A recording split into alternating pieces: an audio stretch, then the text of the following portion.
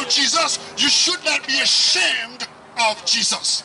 Because Jesus was not ashamed to get on the cross and save sinners. Amen. He gave everything he had just for you and I.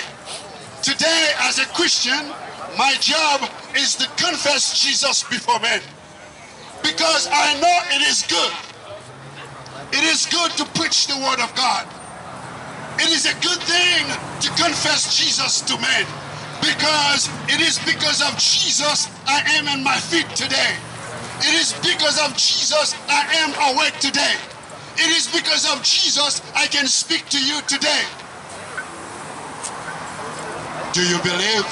Yes.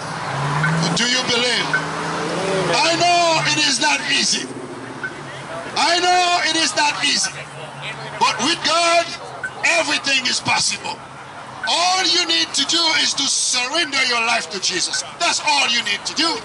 I know many people have a Bible at home. They're seeking for love, peace, and love. But they refuse to read the Bible. God says you need to meditate upon the word day and night. Day and night, because it is your very life.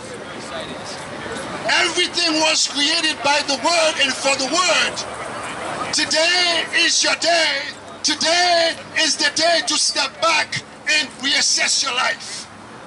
Because it is because of Jesus you are standing on your feet this morning. Amen. Not because of yourself. It is simply because of the Lord Jesus Christ you are walking around.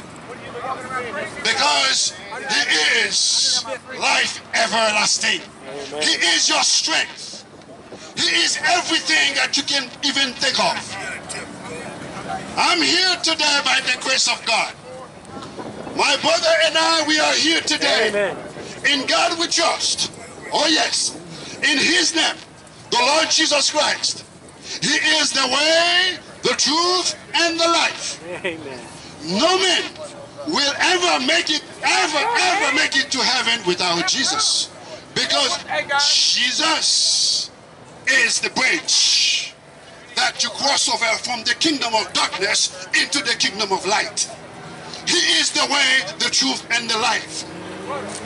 When was the last time you humbled yourself and gave thanks for all the blessings that the Lord Jesus Christ has been pouring upon you?